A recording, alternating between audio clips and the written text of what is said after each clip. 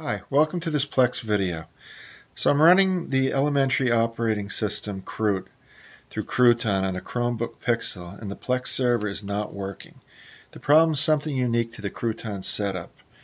So I can't get the server to be recognized from any computer or my smart TV's Plex app.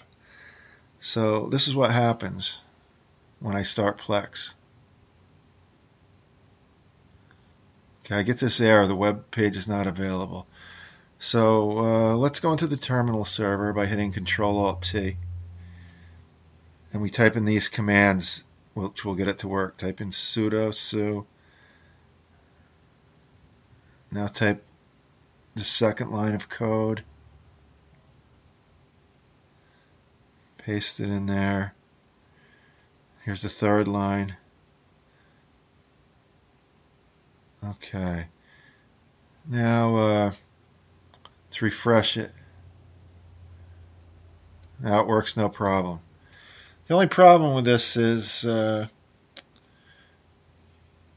it's not a permanent fix, so with each new session, restart, reboot, you have to enter the scripts into the terminal again. So I hope you have some luck with this like I did. Thank you.